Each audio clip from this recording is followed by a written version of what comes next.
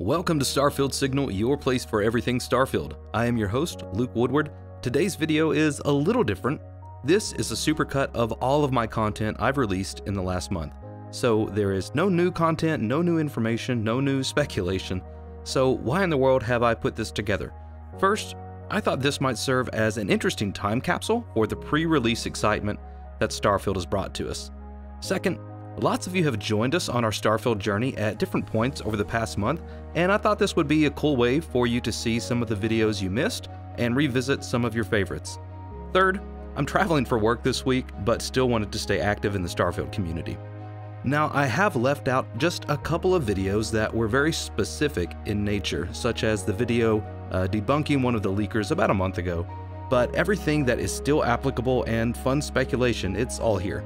So if you want to enjoy the videos again, or even if you just want to support the channel by playing this in the background while you work or falling asleep to this soothing southern voice, that would be a big help to the channel. Thanks for watching, liking, and commenting. Now enjoy this Starfield Signal supercut. When they said it would have over 1,000 planets, they weren't bragging about how big it is, they're bragging about how small it is. Let me explain.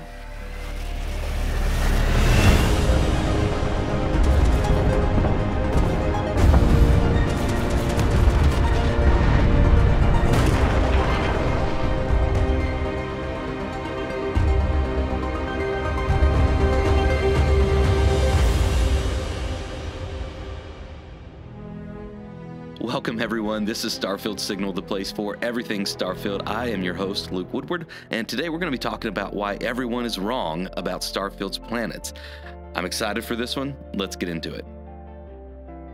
Now, ever since Starfield has been rumored, people have speculated on just what space exploration is going to look like, what it looks like to travel across the galaxy to different star systems, and what it would look like to visit different planets. Well, last year, Todd Howard himself revealed the first gameplay footage of Starfield, during which he shared this awesome information.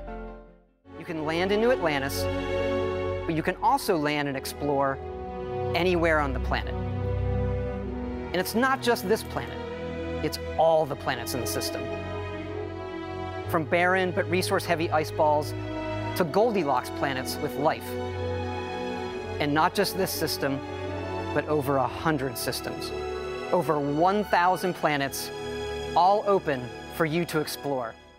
Now, this was huge and exciting news, but of course, with most things on the internet, everyone started chiming in with their 2 cents about why this is too big and why this is too many planets. And the prevailing thought at the time was that procedural generation of over 1,000 planets, this wasn't actually going to make the game more interesting, but it was going to essentially water down the experience with dull, barren, and useless planets. That's just going to waste the player's time. I don't necessarily buy this, but unfortunately, procedural generation has become somewhat of a trigger word in recent years. Bethesda's own Fallout 76 proved to be an absolute train wreck. Fellow space exploration games like No Man's Sky and Elite Dangerous, they also use procedural generation, and they have shown how it can often be used to generate more quantity of content as opposed to quality of content. And this has caused many people to be skeptical when it comes to how procedural generation can actually make a game better. An article came out just back in November of 2022 from PC Gamer, and it claims that there is no way 1,000 planets in Starfield are interesting. Author Wes Finland goes on to lament the woes of procedural generation, citing the historic game Spore and its inability to follow through on its grand promise of procedural generation. I get that, but there are a couple of problems here.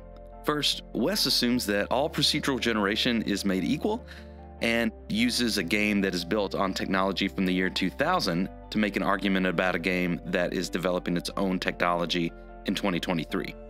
Not exactly the same thing. In terms of technology, that's essentially going from the Flintstones to the Jetsons.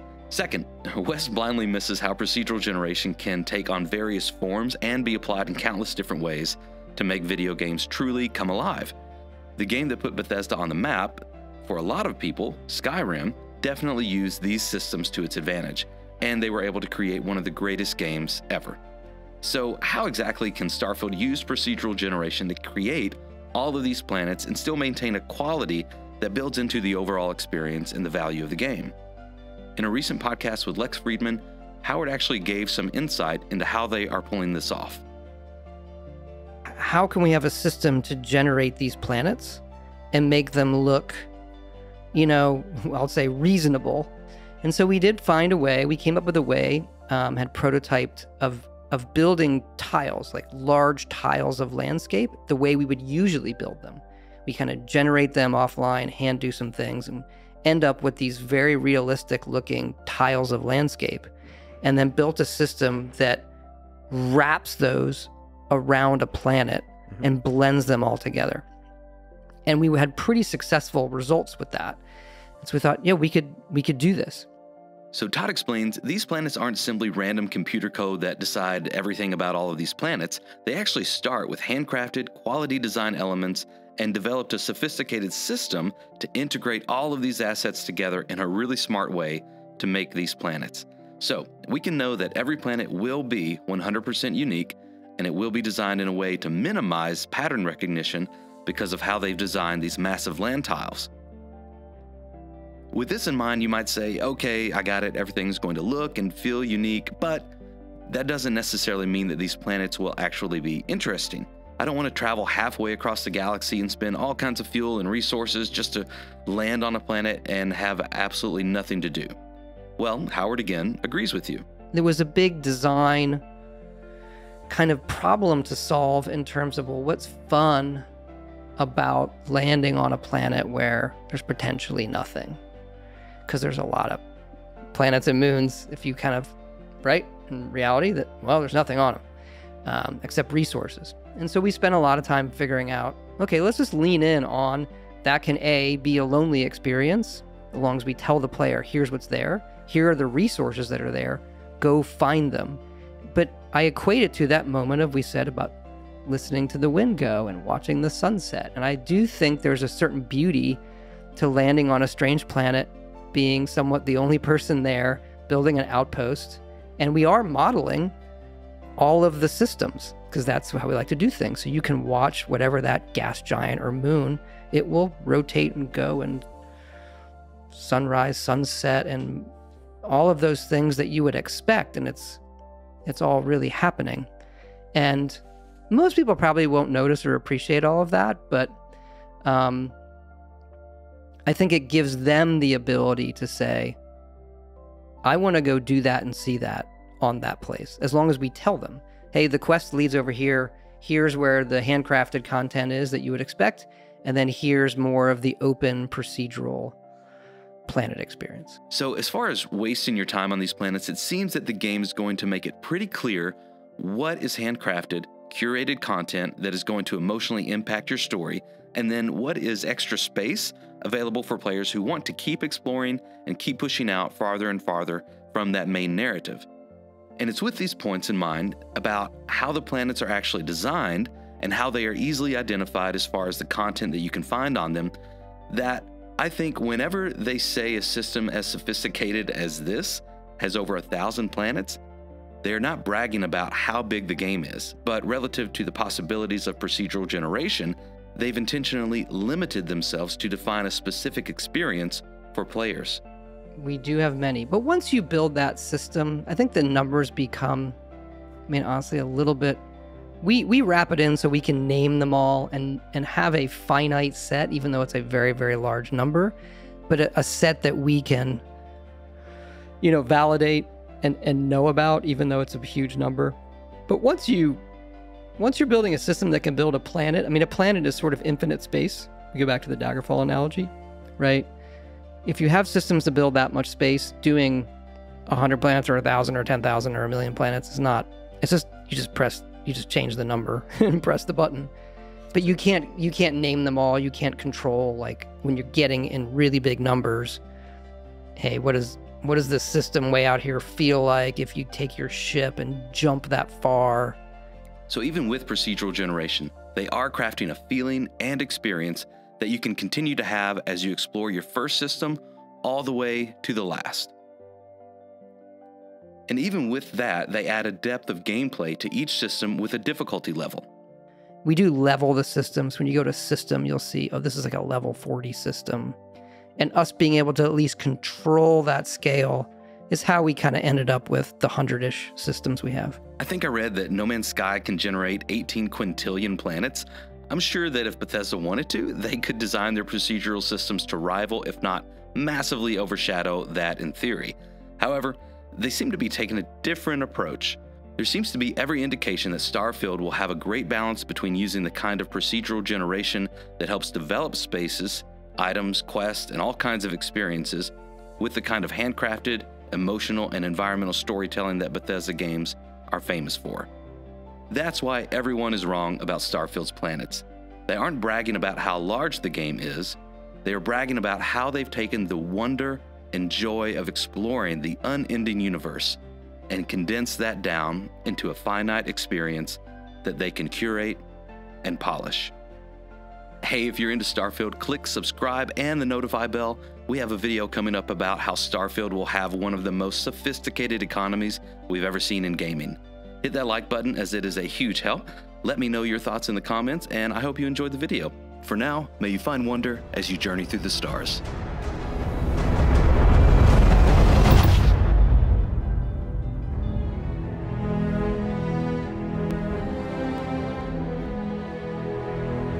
Xbox's first Developer Direct event was held on Wednesday, January 26th.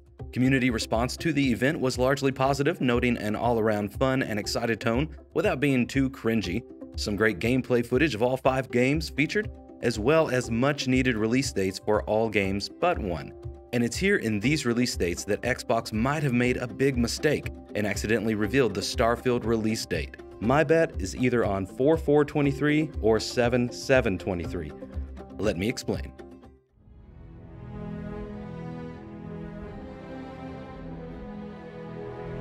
Welcome to Starfield Signal, your place for all things Starfield. I am your host, Luke Woodward. And like most of you, I am crazy excited for any news we can decipher about Starfield, so let's get into it. As we mentioned in the intro, Xbox revealed release dates for 5 new games coming out this year, starting with Hi-Fi Rush, which released the night after the event, Minecraft Legends on April 18th, Redfall on May 2nd, the Elder Scrolls Online Necrom expansion on June 20th, and lastly, and unfortunately less defined, Forza Motorsport coming sometime in 2023. Of course, Starfield, as Xbox promised, was not seen or even mentioned in the showcase, but that doesn't mean we didn't get a hint of a release date for Starfield. For starters, it was largely believed that Starfield would be released after Redfall. This was due to a statement made by Microsoft's own Matt Booty. However, since that statement was made, Redfall's expected release date was pushed back till later in the first half of 2023, and as we now know, specifically May 2nd.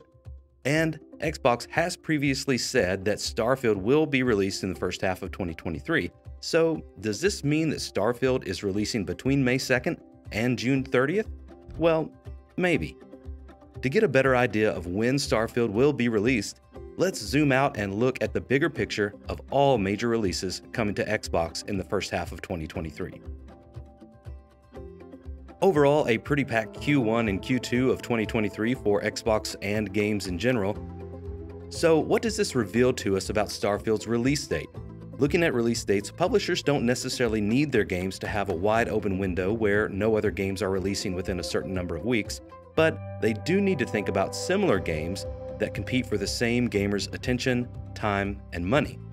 So, for Starfield, I imagine Xbox wants to stay away from competing with other established action-adventure or RPG simulation titles.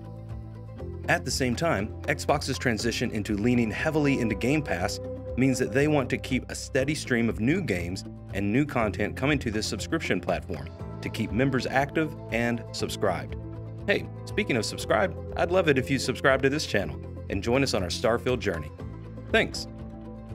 Now, with these things in mind, about competing for attention on release dates and keeping a stream of steady content coming into Game Pass, let's see what makes the most sense for Starfield's release. It would be crazy for a brand new IP, even out of Bethesda, to go up against Zelda, so I think May 7th through May 20th are out. They probably wouldn't release Starfield too close to Redfall either, before or after, so I'm going to eliminate the last week of April and the first week of May. And while Minecraft Legends and Starfield most likely will appeal to different gamers, with the new action-adventure strategy that Minecraft is going for, Xbox will likely steer clear of this release window, as well as a week before launch. Going back up into March, Wolong, Jedi Survivor, and Resident Evil 4 make for a pretty full month, though I could definitely see Starfield not being affected too much by Wolong, so we'll say there's a chance in this window between March 5th and March 16th. Of course, Destiny 2 Lightfall at the very end of February has the potential to take some attention away from Starfield in this release window, but there's still a chance. Though Hogwarts Legacy is certainly a contender for Starfield, I feel like releasing in February at this point wouldn't give Xbox the necessary marketing time they will need to launch Starfield successfully. So let's look back up into May. I feel like the last 2 weeks of May would give time for the Zelda hype to die down a bit and offer a good release window, but this is still within a month of Redfall, so there's a low chance. Lastly, in June, let's assume Diablo 4 does actually release on June 6th. If that happens, Xbox will probably want a solid 2 weeks after that before they release Starfield, but then you're right up against the Elder Scrolls Online Necrom. With all this considered, if Starfield is releasing in the first half of 2023, the release window that would make the most sense is either the first week of March or the first week of April, which in this scenario, I would lean towards April. If Xbox released Starfield on April 4th, 2023, this would give them a solid release window where they are not in direct competition with similar games for a couple of weeks. 4/4/23 has that certain marketability to it that Bethesda loves so much, and this would be the start of Microsoft's Q2 and make for some pretty great Xbox numbers as they report to their investors at the end of the quarter. This is also just in time for many gamers in the United States to receive tax refunds, which, for better or worse, people usually spend on large purchases like TVs or special edition gaming consoles. There is actually another option. This one is a bit trickier because it technically goes against Microsoft's claims that Starfield will release in the first half of 2023. But there have been rumors and speculation that Starfield might be pushed out of this window. The reason why I think it could happen is if we look at July's expected game releases. As of now, there are no major releases scheduled for July. And while technically falling outside of the first half of 2023, this could be the perfect opportunity for Xbox to release their new summer blockbuster game with no competition and gamers' wallets and news cycles devoted solely to Starfield. 7/7/23 also has a certain marketability to it and would set Starfield up for huge success for the summer season here in the States. That's why I think Xbox made a huge mistake and revealed Starfield's release date. My bet is either on 4/4/23 or 7/7/23. Let me know what you think in the comments which date is most likely. Or are there other reasons you think it could be something else entirely? Subscribe to the channel to keep up on all things Starfield and give this video a like if you are excited about Starfield. For now, may you find wonder as you journey through the stars. Welcome to Starfield Signal, your place for everything Starfield. I am your host, Luke Woodward, and today we are talking about the upcoming dedicated Starfield event from Xbox and Bethesda. Here are 10 must-have features for Xbox to pull off the ultimate Starfield showcase. I'm particularly interested to see the comments about number 3. Let's get into it. Number 1, release date. This is what everyone has been clamoring for. With the original release date being announced in June of 2021, Bethesda bolstered the confidence of their fans with the 11/11/22 release date. Keeping fans enticed with a slow trickle of content through videos, artwork, and scripted interviews, Bethesda was slowly building up excitement for Starfield. That all unfortunately came to a crashing halt when they announced in May of 2022 the game would be delayed to the first half of 2023. This was very disappointing to get a delay, but then doubly disappointing to get a cryptic and extremely vague release window. Since then, speculation, leaks, and rumors have spiraled out of control concerning when the official release date will be. As of February 6, 2023, there has been no further clarification on Starfield's release date. For the showcase to be a success, this has to be the primary building block. With no release date, the showcase will be considered a failure regardless of the other content. Number 2, spaceflight and ship mechanics. Seeing just a glimpse of spaceflight in the gameplay reveal event last summer, we still know very little about what it will actually feel like to pilot our ship in addition to other mechanics. Todd Howard has also mentioned in interviews that in addition to dogfighting, you can also disable, dock, board, and even steal other ships. These are all pretty interesting mechanics in theory, but it would be nice to get a sense of what it actually felt like through a longer gameplay sequence. It was also mentioned in an interview that your crew can help you operate the ship. I would love to see how this process works. Do you simply assign a crew member to always be on guns or comms, or is this a dynamic system and allow for you to move people around in the heat of battle? Number 3, space to planet transitions. We have known for quite some time that Starfield will not feature seamless transitions from space to a planet's surface. Todd Howard remarked that these are designed to be two different realities. They wanted to work really hard on making them both look and feel incredible.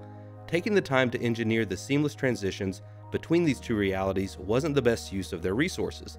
It's just not that important to the player, Howard says. With this in mind, we still have not seen what alternative solution to this transition Bethesda has landed on. Pardon the pun. This was actually somewhat shocking that Starfield would not include seamless transitions, mostly because other space exploration games tout this as an impressive feature in their mechanics. Several are concerned this means the game will be full of cutscenes every time you want to land or depart from a planet, causing major pacing issues. Hopefully, Bethesda has cleverly come up with an appealing way to transition these two realities without disrupting the tone and pace of the game.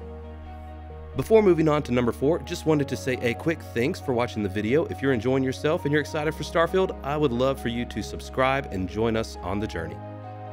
Number 4, planet-based travel. There has been much speculation about vehicle-based travel once your character is on the planet's surface. With planets seemingly having infinite space, as Howard says in an interview, it would make sense to have surface-based vehicles to make travel much more practical. But some believe that planets are too big for vehicles to really even matter, and it would make more sense to simply launch into space with your ship and then re-land at your desired destination. Sure, I can see this argument, but again, it seems to be very disruptive to the tone of exploration and the pace of a good gameplay loop. Hopefully, there is a good explanation of how we can expect to enjoy exploring all 1,000 planets. Number 5, more combat. Fans of Bethesda games know their worlds are packed with endless things to do and places to go, but one of the threads that ties everything together is always the combat. Whether you play as a stealth-based character and avoid combat at all costs, or you play as Space Rambo and can't wait for the next explosion. Good feeling combat is absolutely key to making everything work. From the visual, audio, and haptic feedback our controllers give us, to the combat's intensity and pacing throughout the encounter. This will be a huge part of many players' decision to buy the game. We need to see several minutes of uncut gameplay with different combat encounters to get a feel for how it all ties into the overall gameplay loop. Number 6, more stealth. As previously mentioned, many players love taking the stealth approach. If you're like me, one of my favorite characters to build in Skyrim was the stealth archer. I even made a build that could summon a magic bow and arrow so I didn't have to worry about inventory. If you're with me, leave a like on the video and let me know what your favorite Skyrim stealth build was in the comments. As we've seen in previous gameplay footage, we do know that several stealth mechanics are back, such as sneaking, pickpocketing, and lockpicking. But to get a good idea of what these really look like in action, Bethesda needs to give a couple of minutes of uncut gameplay dedicated to stealth. Number 7, companions. Anyone familiar with Bethesda games knows their companion system can offer some great benefits. Need a little extra help with a difficult dungeon? Want some interesting dialogue as you travel on your journey? Or do you just need a pack mule to carry all of your cheese wheels? Yeah. Companions can offer some great variety to the gameplay. We know the robot Vasco is one of your companions you encounter early in the game, but we didn't really see him function as a companion. Will they all be able to join you in combat? Maybe some have certain skills or talents that make them better suited for some encounters over others. If companions are going to bring more life and dynamics to the game, we definitely need to see more of them. Number 8, cities and outposts. Bethesda has gone on record saying New Atlantis, the city where Constellation is headquartered, is the largest city in the game and the largest city they've ever designed. We don't have too much information about the other cities other than general descriptions and their vibes and cultures. A walkthrough of each of the city's most vibrant districts would be an incredible way to see all the subtle nuances and differences between each of their cultures. Whether it's turning in quests, stocking up at a store for your next mission, or checking in on one of your companions, revealing more of the world of Starfield will help fuel the imagination of the fans. Number 9. Crafting. One of the features that really makes players feel connected to Bethesda games is its crafting system. Whenever you are questing and traveling around their worlds, using weapons and tools that you've made or designed yourself really adds to the immersion and ownership you feel about your game experience. With the seemingly heavy emphasis on mining and resource gathering, we could hope this is also going to serve to open up the crafting system in Starfield. Not only will there be more raw materials to craft with, but hopefully there will be endless variations of weapons, suit mods, and tools that you can craft to really make your experience unique. Getting a more in-depth look at the crafting system would be a great addition to the showcase. Finally, number 10, 15 to 20 minutes of seamless gameplay. Sure, it will be heavily scripted, but this will allow us to see all of the different systems and mechanics working together to form a coherent and rewarding gameplay loop. The original gameplay reveal only had about 30 seconds of uncut gameplay at the very beginning, and that was a pretty casual walk out of the spaceship and a few seconds of scanning. I want to see what the pace is like. What's the vision? Show us how to have fun in this universe. Can Xbox pull this off? Will Bethesda have enough of the game ready to showcase? I would love to hear your thoughts in the comments. It's been incredible to see our channel grow. We are all super excited for Starfield. If you want to join us on the journey, we would be happy to have you. Click those subscribe and like buttons, and we will see you soon. For now, may you find wonder as you journey through the stars. Starfield is the next massive galactic RPG simulation game from Bethesda Game Studios. While we still don't know a lot about Starfield at this point, I have reason to believe Starfield might actually have one of the best economy systems we have ever seen in gaming. Let me explain.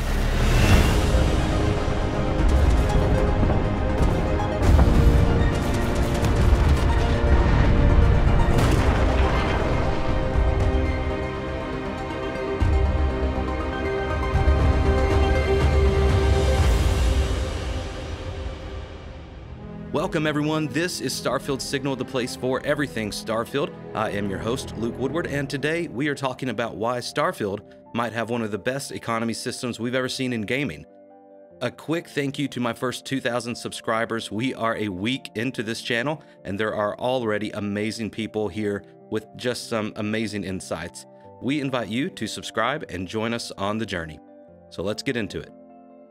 During the gameplay reveal trailer released in June of 2022, Todd Howard was revealing Starfield's Outpost system and said this. These act as a home away from home for survival and resource generation. You can choose where and how to build each one, and you can hire characters you meet to keep it up and running.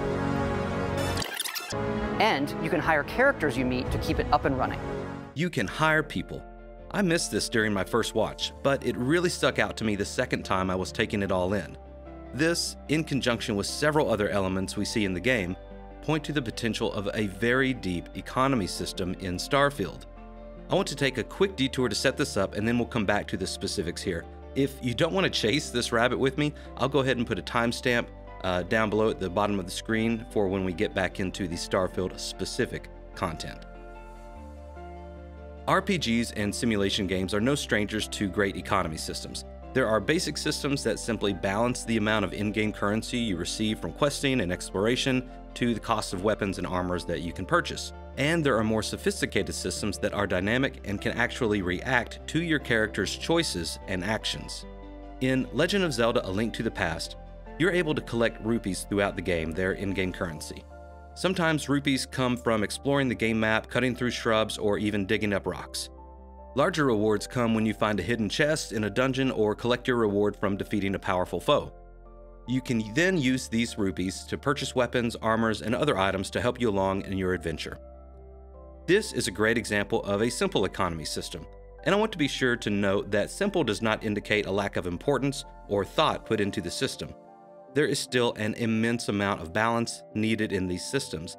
By simple, I just mean that there are no other factors influencing the economy.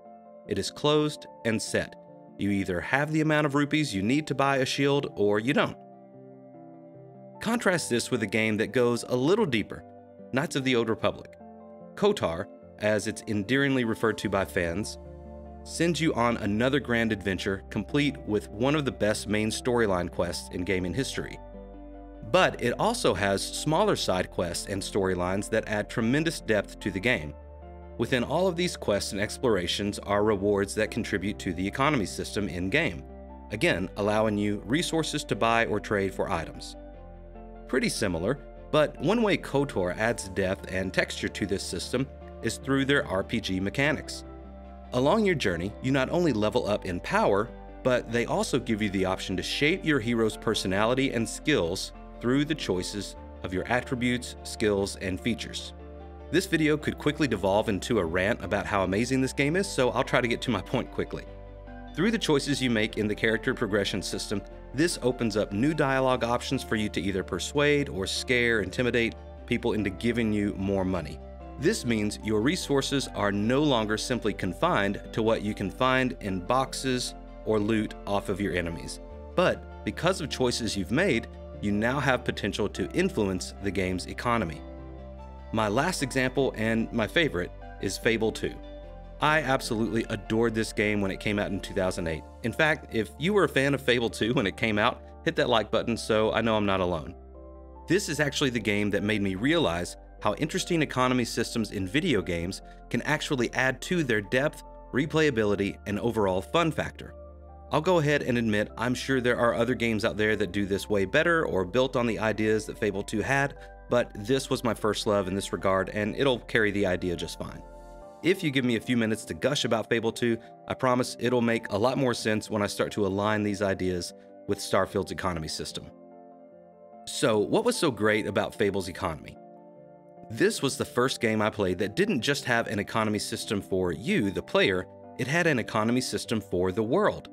This extra layer of depth and sophistication created a whole new level of immersion to the player experience.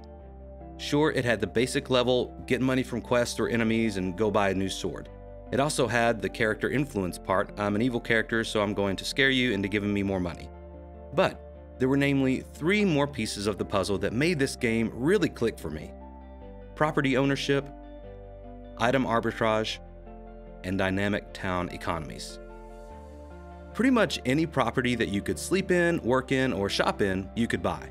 Of course, these properties would be very expensive relative to your gold in the beginning of the game, but eventually as you played through the world, you could save enough money to buy a small pie shop or a wagon that you could rent out as lodging in a camp. Through setting rent and prices, you could control not only how much money these new properties earned you over a given period of time, but these decisions also affected the overall economies of their given locations. Eventually, you could build your real estate empire to include larger stores or even the town taverns to dramatically increase your regular salary. One of the ways you could dramatically accelerate your gold acquisition was through item arbitrage. Since the game economy system featured surplus discounts and shortage price hikes, this allowed you to buy an item in one town for a 50% discount and then sell it to a traveling merchant at his inflated price of 25% over base price, giving you essentially a 75% profit margin. And you can see if you started out doing this even with small items like basic swords or boots or a bow and arrow, you could eventually build your margins to do this with the most expensive equipment available, creating massive margins of profit. Lastly, your decisions dramatically affected the individual town's economies. If I were to go into a market with tons of gold and buy everything the shops were selling, that would actually improve the local economy. By giving the shops more sales, they were actually able to invest in higher quality items, which they could then sell at higher margin, leading to more profits, which led to better economies overall in that town. You'll even notice this in the town properties. If you made decisions to improve a town's economy, they will have nice furniture and stocks of fresh quality food. But if you make decisions to lower the town's economy, such as crime, theft, or violent acts, you'll notice the properties will decrease in value and have old, broken furniture and poor quality food stocks. All of these systems work together to make you feel like you really were making choices that mattered, not only for your hero's journey, but for the people living in the world that you were trying to save. I think the same ideas could be present in Starfield. Maybe not exactly the same, but I feel like there will be several parts of the economy system working together to really highlight the weight of your choices. Okay, let's get into the details. Let's go back to the clip that really inspired this theory. Todd says here that you can hire people you meet. To hire someone, you have to pay them. You actually have to pay them regularly. If this is the case and you'll actually have ongoing salaries to pay NPCs working in your base, it would make sense to have an income generating system to offset this ongoing expense system. In this same section, he says, These act as a home away from home for survival and resource generation. Unless you can pay someone in iridium or iron, this makes me think there will be options to not only set up modules in your outpost that generate resources, but also modules that export these resources and generate income. A few clips that support this theory can be found from the 12-minute mark to 12:05, where we see ships transporting cargo and fuel containers, heading to what looks like a large depot station to connect trade routes. Just this alone is enough to get me excited because I'm a big nerd like that, but if we keep looking, the economy system keeps getting deeper and deeper. Going back to an early part of the reveal video, we catch a glimpse of a few hints into the economy system in the character creation segment. Here at 8:59, we see the background Cyber Runner. Its description mentions megacorps and alludes to a working relationship you can have with these corporations. This background specifically seems to give you an edge in making extra credits from these encounters. Continuing to 9:01, we see the diplomat background comes with a bargaining starter skill. The description says it allows you to buy for less and sell for more. This calls back to the arbitrage part of the economy system we mentioned in Fable 2. I could imagine this being useful at the start of the game. Maybe you don't have quite enough capital to set up your first outpost or start passively generating resources, but you can buy resources in one system at a low price and sell them in another system for a profit.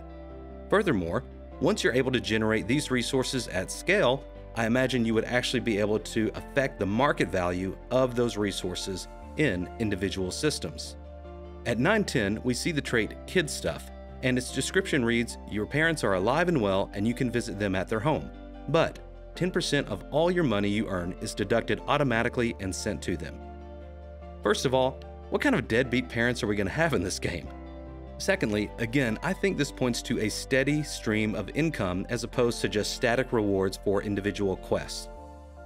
It would seem a bit odd every time you collect a reward from an NPC to immediately send 10% to your parents. Going back to the idea of capital, we do see that Starfield will have a banking system complete with the ability to take out loans.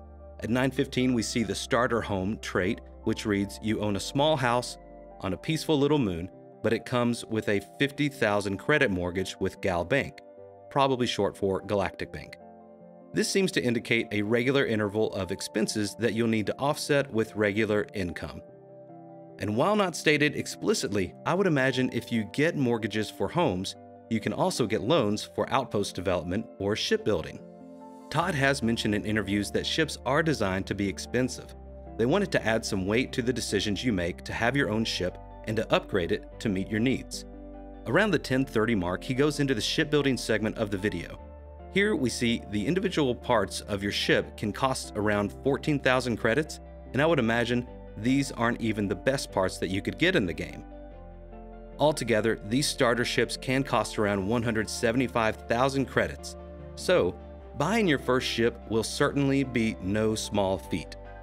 Also in this section, we see there are several checks and restrictions for upgrading your ship, one of which is the crew you will need to add on certain modules or upgrades. Will these crew members just kind of work with you on Constellation's behalf and you don't have to worry about their salaries? Or will these be staff like in your outpost that you'll have to hire and pay them regularly? This section also hints at another part of the economy system in Starfield, competition. Here we see there are several different manufacturers of ship parts, all competing for your hard-earned credits. Great economies need healthy competition. We even see a variety of different manufacturer labels on the weapons and suits featured throughout the video. It's within these dynamics we could start to see the economy system go even deeper. As we talked about arbitrage and exporting resources earlier, I imagine these manufacturers will also be in need of resources. Could it be possible to partner up with a manufacturer to gain a competitive advantage in the marketplace? Would they offer certain discounts or incentives prioritizing their needs over other manufacturers? We already know there are traits in the game that allow for discounts with certain groups. The traits Raised Enlightened and Raised Universal both offer discounts at their respective stores if you subscribe to their group and ideology. It's possible a manufacturer might offer similar discounts if you cross a certain threshold of resources delivered. And while we don't see the description, the backgrounds Industrialist and Long Hauler can be seen in the character creation segment around the 9-minute mark. My guess is these backgrounds provide certain perks associated with exporting and manufacturing. Lastly, could it be possible to develop your Outpost research, crafting, and exporting systems to the point where you no longer need to serve these manufacturers, but you could potentially make your own manufacturing company and sell directly to customers, keeping all the profits for your empire and making unlimited money, except of course the 10% which goes to mom and dad. Even with all these theories, I still have many questions. What happens when your income cannot meet your expenses? Does your ship get repoed? Do you get evicted from your house? Does Galbank send debt collectors or bounty hunters after you? Parenthetically, bounty hunter is a background option, so it's quite possible. There's so many interesting possibilities that could add depth and texture to the economy system. These are the reasons I think Starfield will have one of the best economies we've seen in gaming. Let me know what you think in the comments below. What do you think will be the quickest way to make credits? Bounty hunting? Manufacturing? Or are you just going to live the pirate's life and steal and sell spaceships to the highest bidder? My guess is, it's all possible. I would love it if you subscribed and joined us for the journey. If you're going to totally ghost your parents and keep that 10% for yourself, hit that like button so I know I'm not alone. Thanks for watching and spending some of your time with me, but for now, may you find wonder as you journey through the stars. Starfield is the next major release in a long line of space adventure and exploration games from the past decade. Bethesda Game Studios has touted they are uniquely equipped with the right people, system, and tools to make the best space game ever. With this comes high expectations of not only story, design, and overall immersion, but of course ship-based combat in space. In an interview with IGN, Todd Howard made these remarks concerning space combat. So there is some dogfighting. I have quotes up. We keep the pace fairly slow. This, along with other remarks, has caused concern that space combat in Starfield will not feel epic. But I'd like to argue that it could still be fun. Let me explain.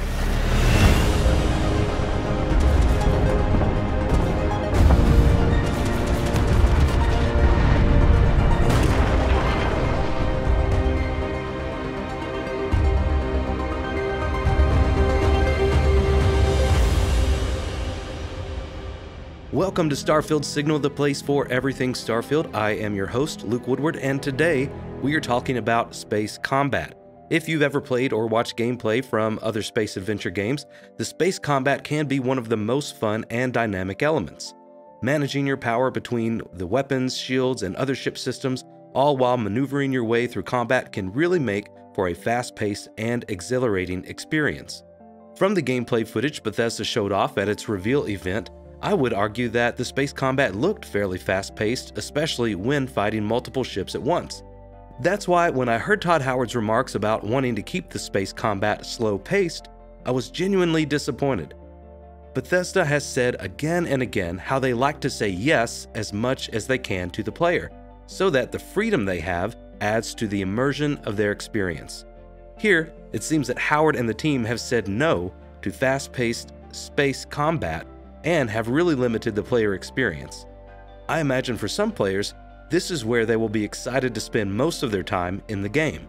Roaming open space throughout the galaxy, role-playing as a pirate or smuggler, itching to get to the next dogfight.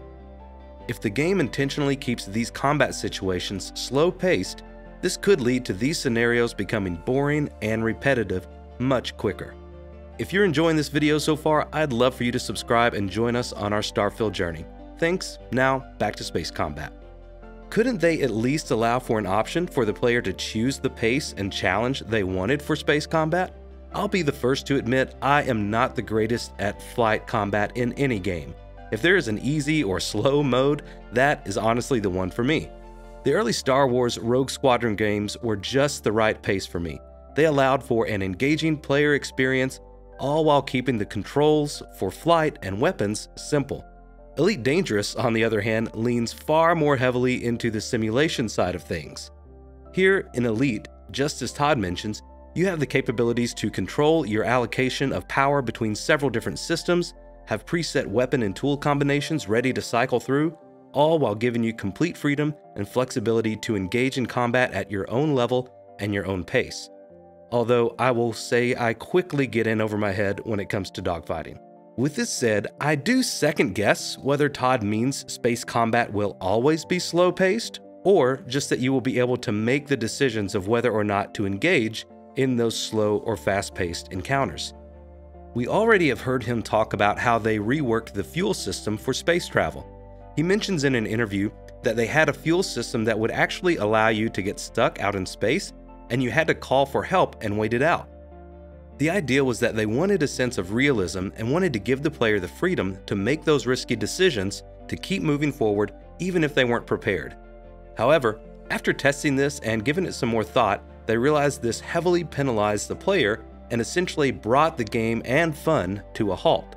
And that is never good.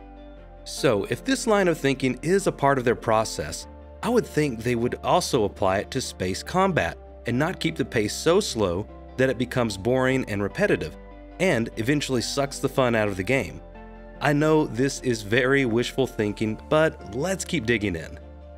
He mentions they have played and were influenced by other space games, but he mentions they were specifically influenced by MechWarrior for the pace of the combat. Those of you who have played MechWarrior, let us know in the comments if you see this being a good or a bad thing. I looked up just a few gameplay clips, and I can definitely see how this would feel slower pace than other games. As I watched, I did feel, however, like it wasn't the speed of the pace that was the purpose of the design choices, but the nature of the pace. What I mean is, there is always something on the screen to engage with. There is always a turret or an aircraft or an enemy vehicle, but they never seemed like they were overwhelming the player to where they had to button smash or panic to get out of a situation. If anything, it felt more methodical, more calculated, like you could go in with a plan and strategy and execute that for a successful run on an enemy base or camp. And this actually seems fun to me. Just like Devil May Cry fans could say that Dark Souls is slow-paced, Dark Souls players would say, no, it's calculated and methodical. One of Todd's last statements about the space combat actually aligns with this theory. Like, that's probably a little bit slower, but in terms of systems and power and being able to line things up. Now it's a little bit faster than that, but you know what I mean, as opposed to a twitchy dogfighter. It would have been nice if Ryan followed up and asked for an example of a fast-paced, twitchy dogfighter game, but I'm picturing something like Ace Combat. Hopefully, we'll get some more information, clarification, and most importantly, more gameplay to see for ourselves what we can expect. I know several of you are already extremely skeptical of Starfield. Is this another nail in the proverbial coffin for you? For those of you who are excited about Starfield and ready to buy the game yesterday, does this give you any reason for pause or concern? Let me know in the comments. I'd love for you to subscribe, and if you like this video, you can click on the screen here in just a few seconds and it'll suggest another one of our videos for you. For now, may you find wonder as you journey through the stars. Welcome everyone, this is Starfield Signal, the place for everything Starfield. I am your host, Luke Woodward, and today we're breaking down the most unique system in Starfield, shipbuilding. Starfield is an RPG simulation built with several complex systems coming together to form a holistic and unforgettable experience. While Bethesda are no strangers to character creation and base building, it's the shipbuilding that is a brand new feature in this game and will be one of the most unique systems we've seen out of Bethesda yet. We're going to dive into the building section first as it's the main focus for this video, but after that, we'll go back and point out how many different spaceships we actually see in the reveal video, and I'll be honest, there were a lot more than I initially realized. Hey, if you are not subscribed, we would love for you to consider joining us on the journey. It has been an incredible ride so far, and it's only going to get better the closer we get to release. Thanks. Okay, let's dive in.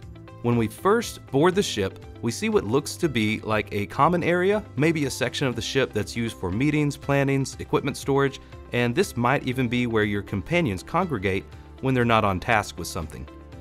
Here we see a quick shot of the pilot's cockpit.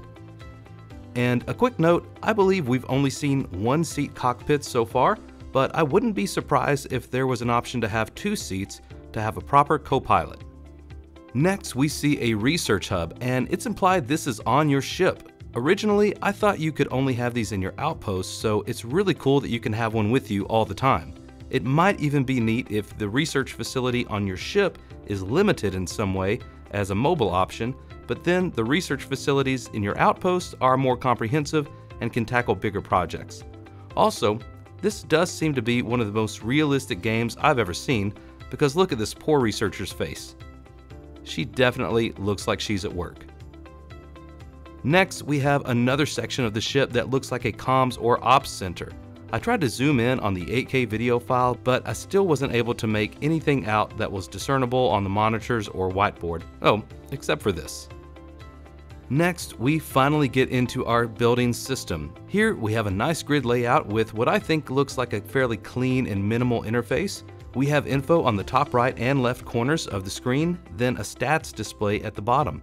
In our top right corner, this will be the place for information on credits, how much our vendor and our character has, and as we'll see later, the cost of each part as well as the total costs for all changes. On the top left, we have indicators for our ship levels. Looks like there's 3 different W indicators, possibly for weapon types. Then we have what I think is ENG for engines, then SHD for shields, and lastly GRV for our grav drive, the device that allows us to warp in space. There's also number indicators for a reactor level as well as total equip power.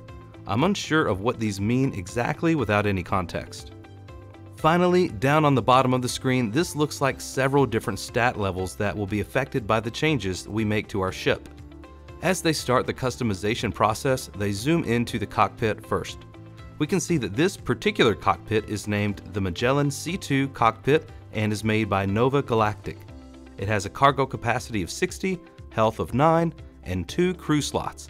I assume this means it adds 2 total slots to your crew capacity, and not that it requires 2 crew to run.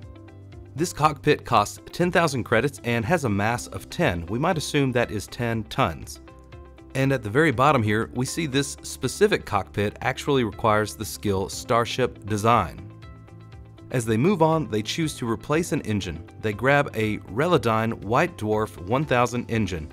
As you can see from the changes on our HUD, the engine costs 14,000 credits, has a mass of 100, it gives several other pieces of info, and then how it affects our existing ship build.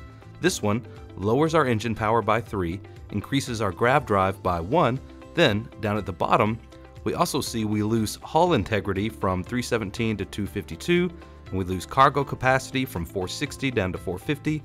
Mobility also takes a hit from 70 down to 49, but we'll see here in just a second, they add a second one, and it boosts the mobility back up to 98, brings the hull integrity back up to 352, and finally adds another 100 tons. We also see the same process happening with other modules. We see a Titan 350 Helium-3 tank added to the side here that really boosts the engines and the grav drive stats. Then we see the highlighter go over the NG-15 Lander Port 4. This is just landing gear. The port means which side of the ship, and the 4 indicates it's towards the front of your ship. You can see in the stats window it only has health stat. This could just be a basic lander, but maybe more advanced landers could have other stats that potentially boost your shields or maybe come with a small cannon to improve weapons. But the main thing you want out of a good lander is the ability to land. As we keep going, we see a couple of other sections without much info. Then we get to the first weapon, the Horizon Defense Mauler 104L Cannon. Man, what a great name. Here we can see that weapons have different classes of quality and require reactor power to function. In just a few more frames, we see the Dragon 221P MW pulse laser, also from Horizon Defense. Next, we get our first look at a reactor. This is what will be generating power for your ship. You can see on the left stats window, this is a Class B. It generates 16 power, even has a repair rate, which is an interesting stat, and I bet that may somehow tie into crew mechanics as well. And of course, as the power center of the ship, it's going to cost quite a bit. This ion beam H1010 reactor from Zhang is 78,000 credits.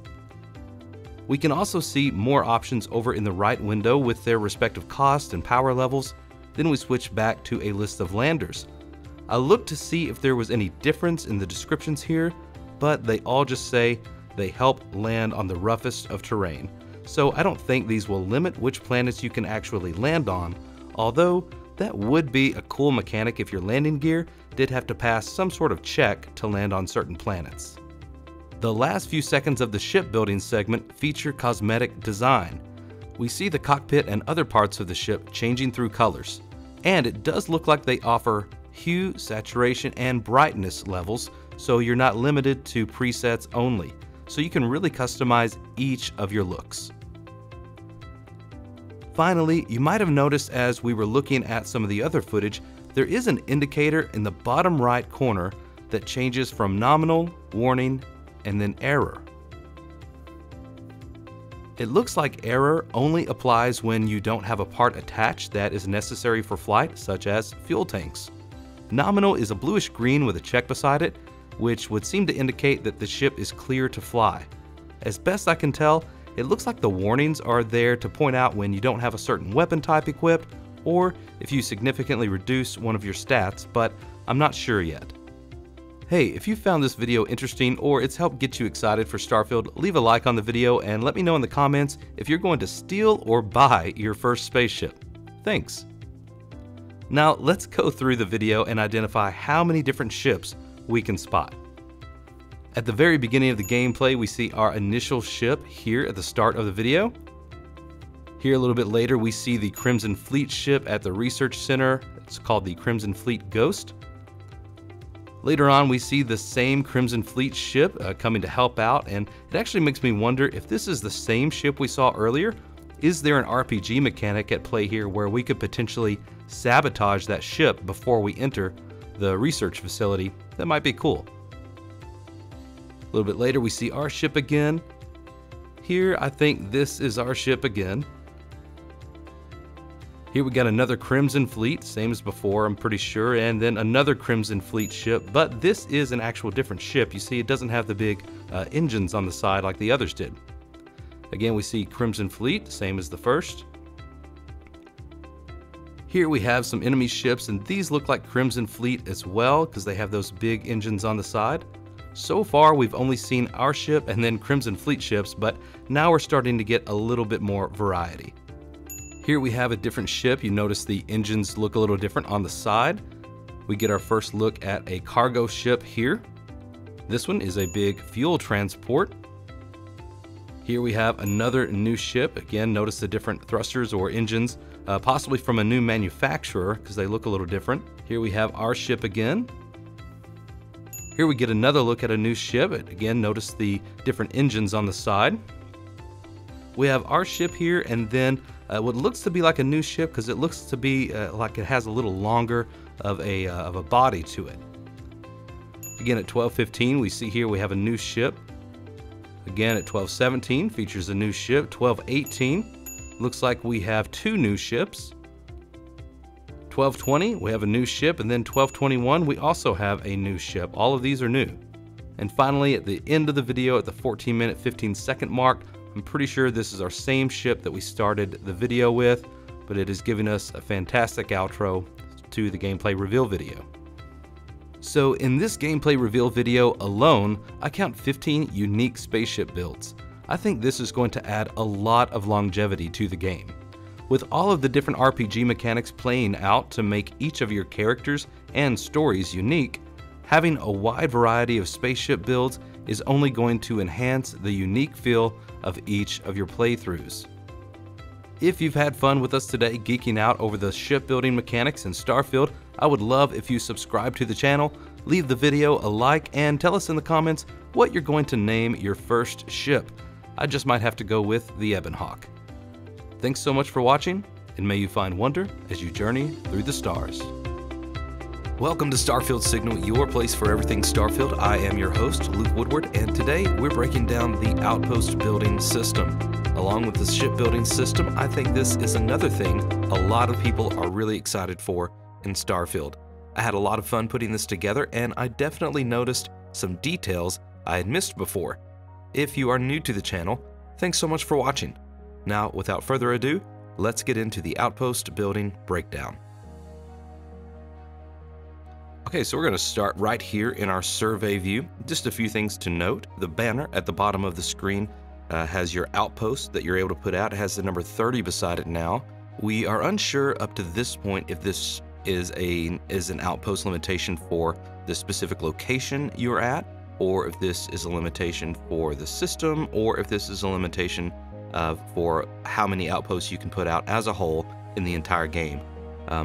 Any of those, it's possible that this number could be upgraded and extended through the RPG mechanics, through upgrading your character or upgrading your stats. We still have a lot of questions, but interesting to see nonetheless. We'll see here we're on Vectera. This is a moon, so we're going to play through here and we'll see. And once we have our beacon placed, we see some information pop up at the bottom. We have cargo, crew, power, and production stats. None of those are live right now because we don't have anything built. And notice down in the bottom left of your screen, it has Vectera Outpost 1, Vectera Narian. So it could be that Narian is the planet that this moon is associated with. It might also be that Narian is the system. We're not sure. So lots of questions still. Going to play through here, see what we get. Notice also the big yellow ring around where you've placed the outpost beacon. So the outpost beacon, I think, kind of gives you an area of where you can build.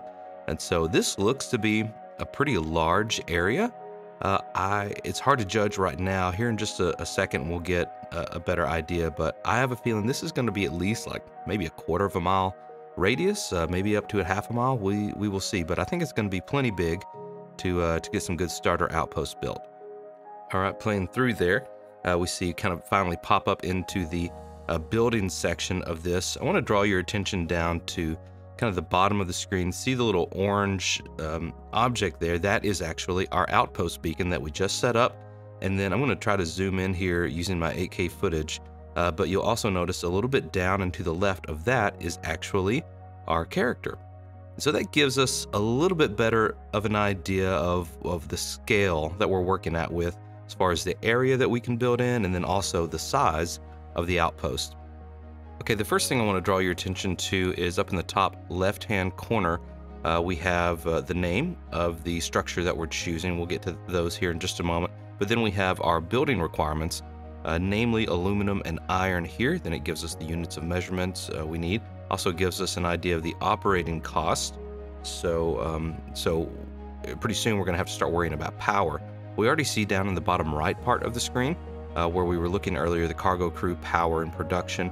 Our power has jumped up to 30, so I'm unsure if that means that so far we need 30 units of power for this structure we've built so far, or if we're generating 30 units of power. Again, we will hopefully find out in the showcase coming up. So going ahead and moving your attention to the right part of the screen where we see the structures listed, and notice that it has the left bumper and right bumper indicators up there as well. So that lets us know that we can cycle through different categories of building units. So these are structures. There are probably a lot of other things, cool things that we can check out too, but we don't get to see that in this specific part of the video.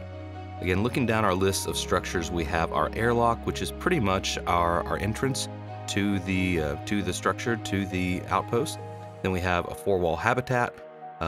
Doesn't give us any kind of indication as to what that is. Might just be a generic basic room for getting our coffee, maybe doing some planning, or just walking around in, just kind of filling out the outpost as a whole. Here we get into the next one down, the hydroponic habitat A, And hydroponics, I wasn't familiar with this, but I looked it up on Wikipedia, and this is a type of horticulture and a subset of hydroculture, which involves growing plants, usually crops or medicinal plants, without soil by using water-based mineral nutrient solutions in aqueous solvents. So that sounds really cool. Also a great way to make sure you can grow food on barren planets that you can't grow crops in. So of course that would make sense if this is going to be, you know, more grounded game, kind of in science and technology. Then if you have a crew, you know, operating this outpost, they're going to have to eat, right? You're going to have to sustain them, not only with the finances, which we've talked about that in the economy video. If you haven't checked that out, I'd love for you to go watch that. I'll put a card up in the top part of the screen here. But we're also going to have to sustain them with food. So that kind of makes sense, and that's cool. They're thinking about that. So have our hydroponic habitat. We also see the science habitat, and this is a small version.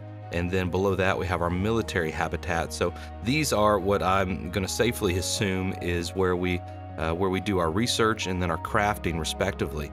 So that's cool that we're going to have, you know, this isn't just like a bench, you know, like a workbench like a lot of RPGs have, but this is an entire room, an entire building dedicated to crafting or dedicated to research. And as we've seen in some of the trailers so far, it really looks like you're building out these areas that it's going to look really neat. So I'm excited for that. And then if we keep going down, we also see there is another hydroponic habitat structure, the round structure. Then we have a small hex habitat, and then a hallway, and then a watchtower. So a lot of those things, again, are probably just structures to kind of build out your outpost, design it the way you want, make sure you have enough crew space for the crew you need to operate this outpost. And then the watchtower, I find that interesting.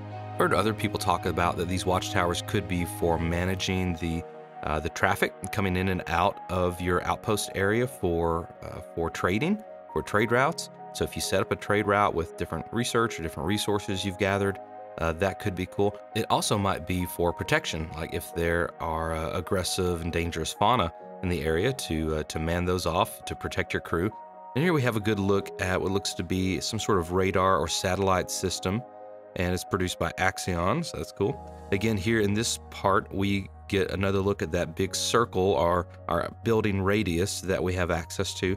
And it also looks like we have here 3 wind power generating objects. I'm unsure of what they're actually going to be called in the game, but they're generating 24 power total, so we might assume that they're generating 8 units of power each. So that's interesting.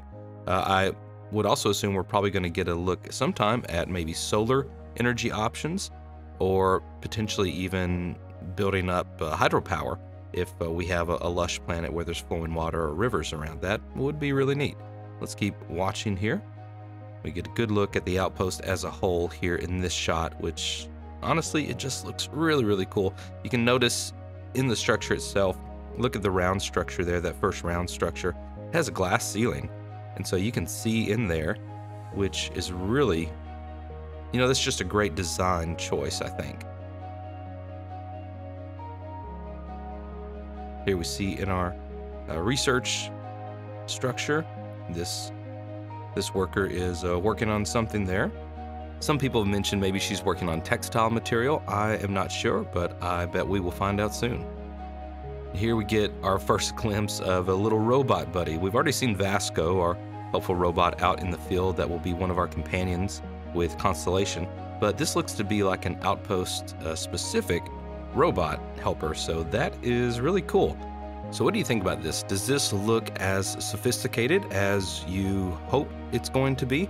Does it seem a little simple for your taste? Do you feel like this is going to give us the opportunity to really build out some of those RPG mechanics they keep talking about and really make this universe our own and tell our own stories? I hope so. I think it will. Hey, if you're still watching at this point of the video, just wanted to say a quick thank you. Also, I would love your feedback. I've taken a bit of a different approach with this video and used a bit more of a conversational tone, and just kind of, I didn't have a script for it. I just kind of played through the video and then recorded the voiceover over it. So let me know if you like this style, or if you prefer the more kind of chiseled, polished, more kind of, hey, here are some helpful thoughts instead of just kind of saying what is on the screen. But I actually enjoyed going through this video and taking a deeper look at the Outpost system. I hope you did as well. Thank you so much for tuning in. I ask that you subscribe if you're excited about Starfield, and maybe like the video. That helps me out a ton. And that is all we have for today, but keep a lookout for other videos coming very soon. Specifically, I have one in the works going into a deep dive about the faction system and the different factions of Starfield. I'm very excited about that, but it's taking a little more time than I anticipated just because there's not much on it. And so I want to be sure to give you guys a good video. But for now, thank you for watching, and may you find wonder as you journey through the stars. I've seen several videos covering the Starfield factions. This is going to be a different approach than what you've probably already seen, and I'll explain that here in just a minute. Like many Bethesda games, Starfield will be chock full of history and lore with all kinds of ways to connect with its world and systems. Being an open-world sandbox, Starfield will offer a backdrop of culture and interesting groups to engage your curiosity and promote exploration. In this video, we're going to do a deep dive on the faction system in Starfield. Here are 9 secrets about Starfield factions you need to know, and I would definitely stick around for number 1, as it could affect your first playthrough.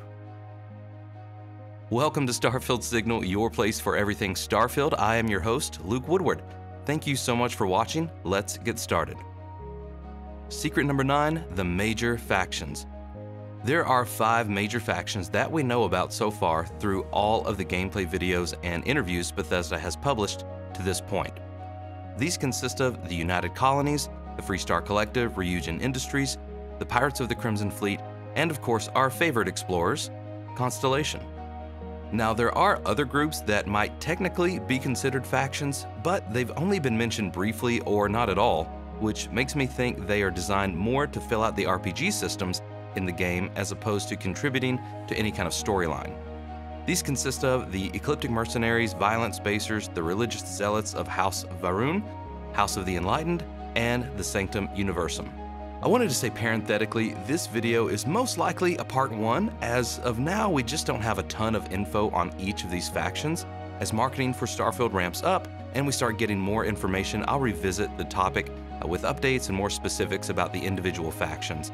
You'll notice moving forward, this list is more focused on the gameplay elements of the faction system, and that's what I referred to earlier when I said it would be different. Secret number 8, faction headquarters. Some factions are connected to specific locations. The United Colonies and Constellation are headquartered in New Atlantis, and the Freestar Collective has their capital in Aquila City. Neon is home to the megacorp Ryujin Industries, and I would imagine would have some interesting side quests related to one of the religious groups, since Neon is identified as a pleasure city. And through a neat little Easter egg, we get a hint that the Pirates of the Crimson Fleet once stuck to the outer parts of the settled systems, mainly causing problems for the Freestar Rangers, but now they're actually becoming more aggressive and operating within the United Colonies systems. I thought this was a pretty cool Easter egg they put in their videos for us to uncover.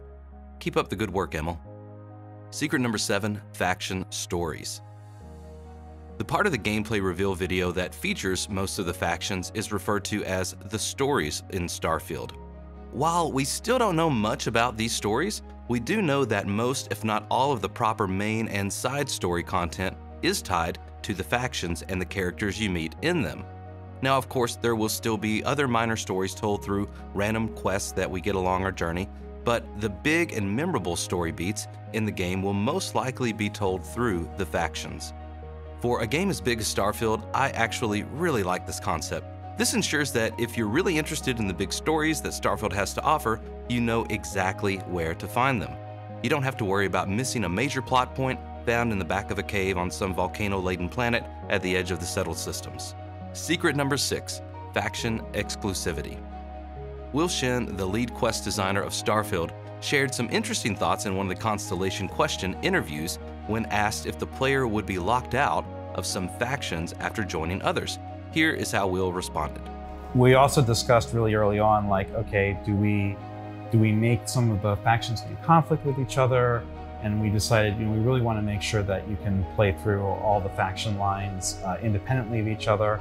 So it seems that none of the factions are exclusive. You will be able to join all of them in a single playthrough if you wish.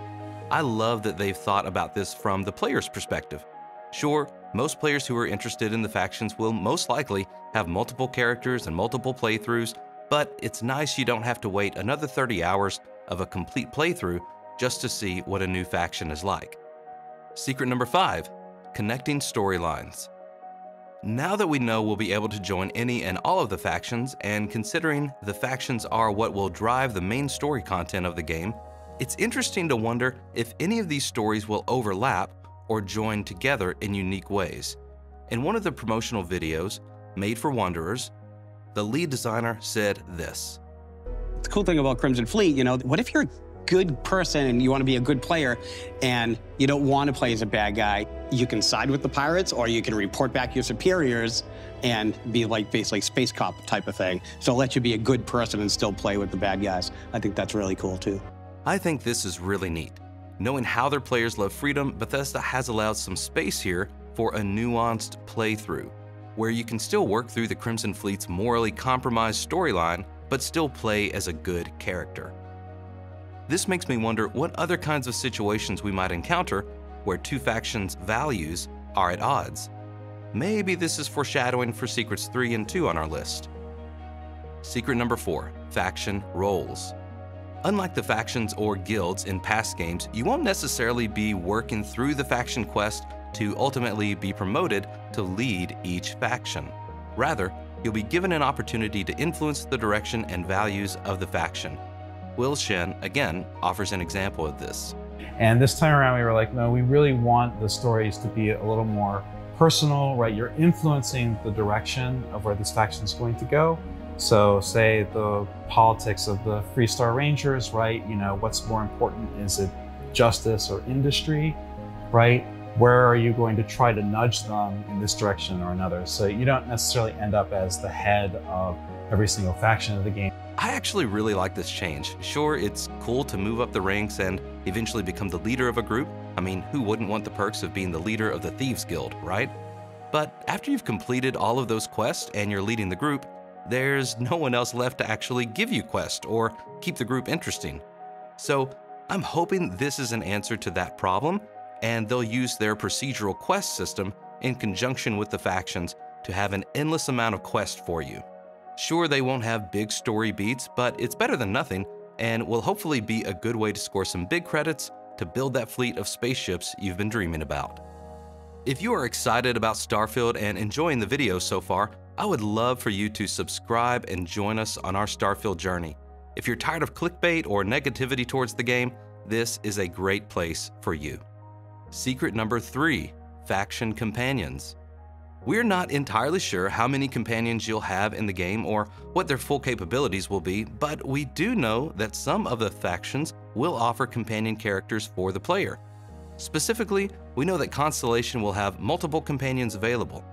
Here's another segment from Will Shen's interview. The companions along the Constellation storyline, which is the main quest, they'll have a lot of opinions and points of view about what the decisions you'll be making along the main storyline.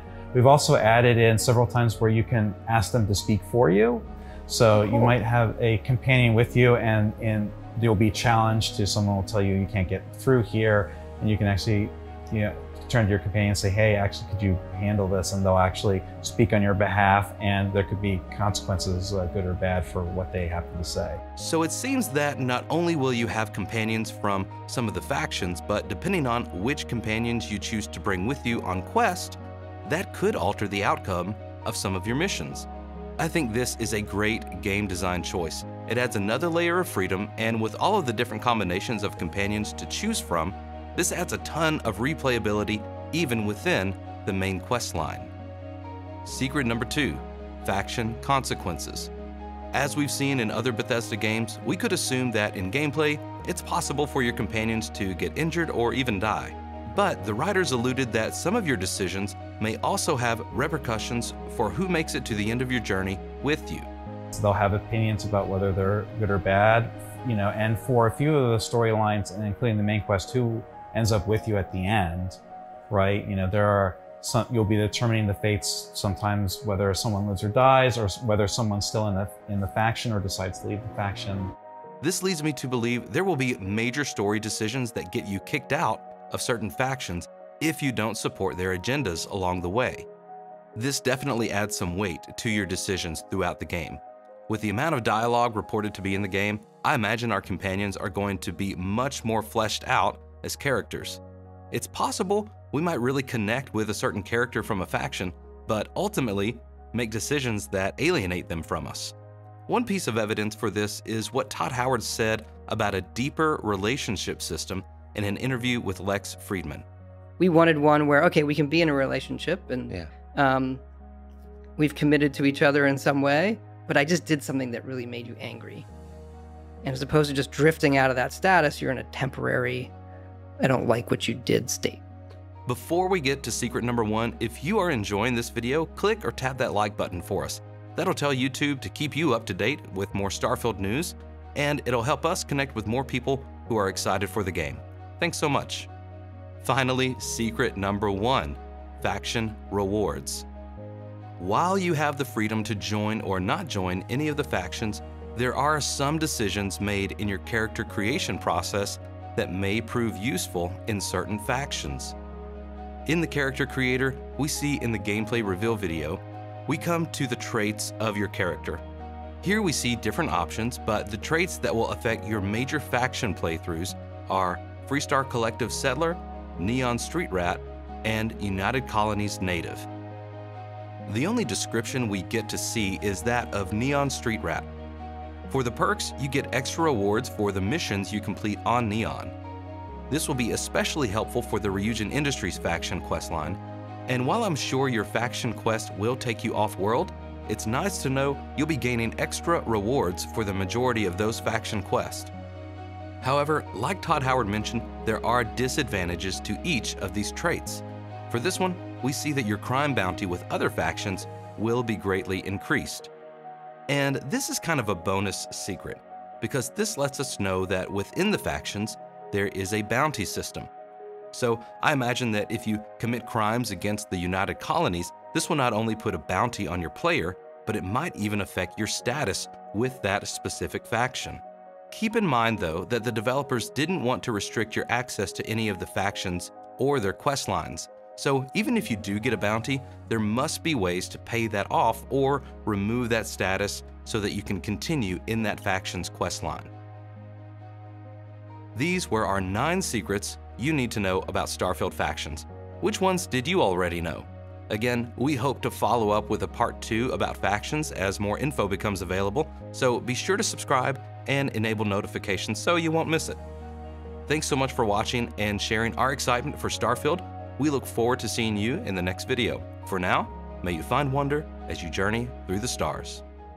I haven't seen any other Starfield creators covering this, and though it's kind of hiding in plain sight, I feel like with the value this brings to Starfield's tone and atmosphere, it deserves a dedicated video.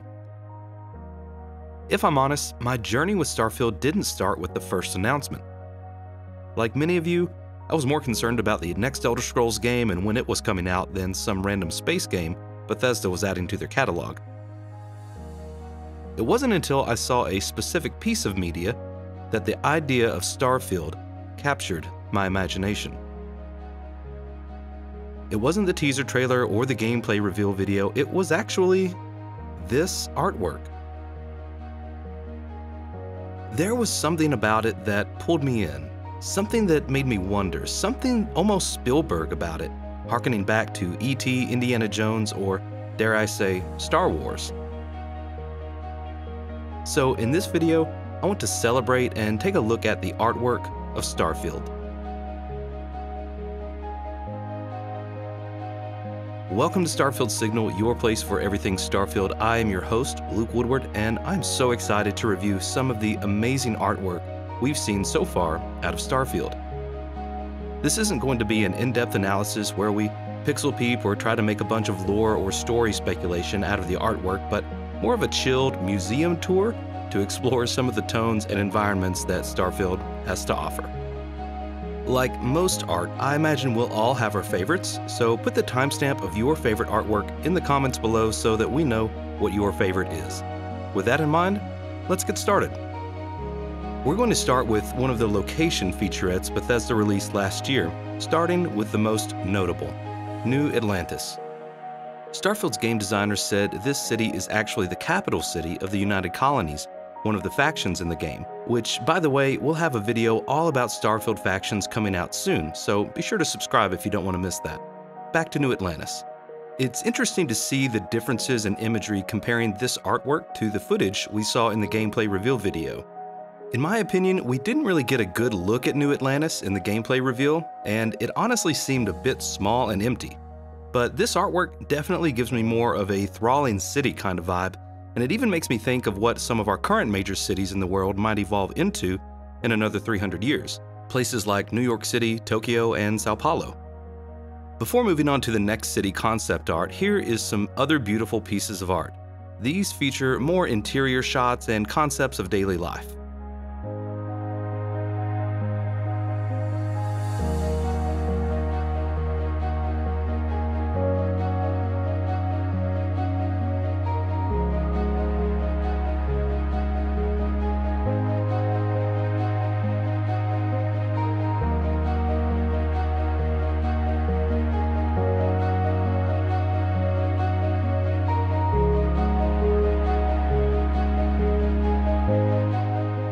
Before moving on, if you are enjoying this video, be sure to click or tap that like button as it really helps out.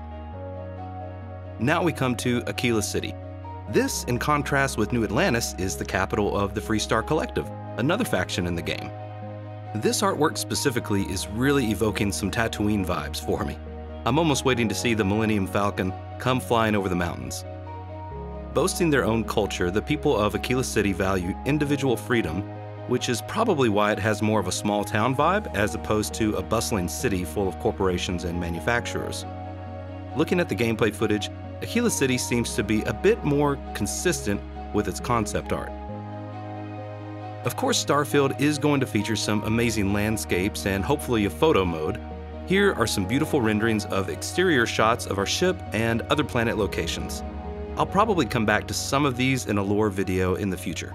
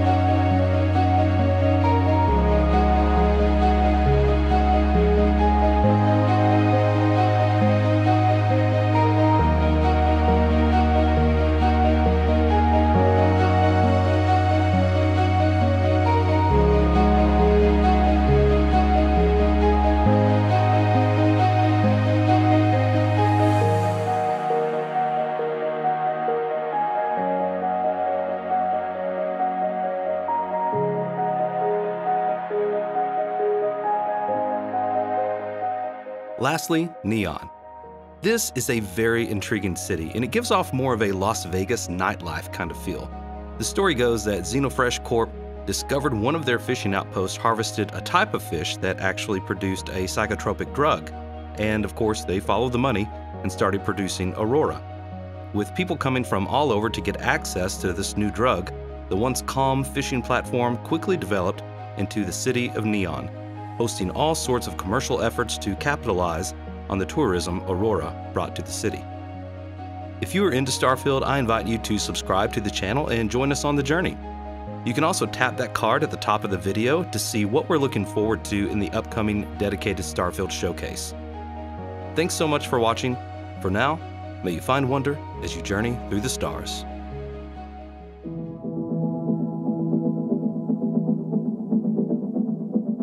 What makes a game fail?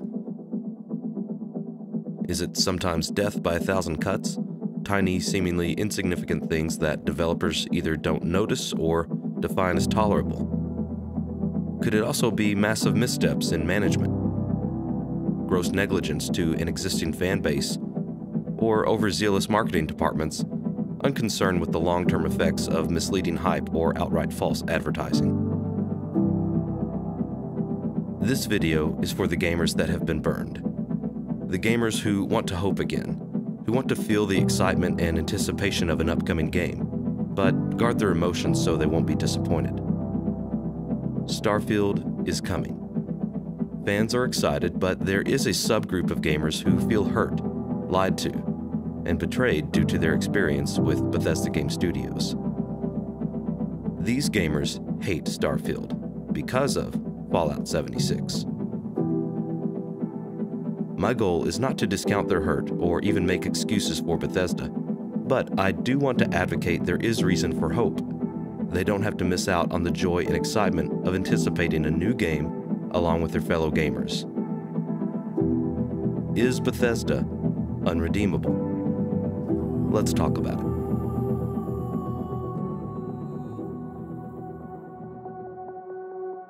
If you are between 25 and 45 years old, you probably grew up with video games. I have a ton of great memories from my childhood, and I bet you do too. Thinking about games back then overwhelms me with nostalgia.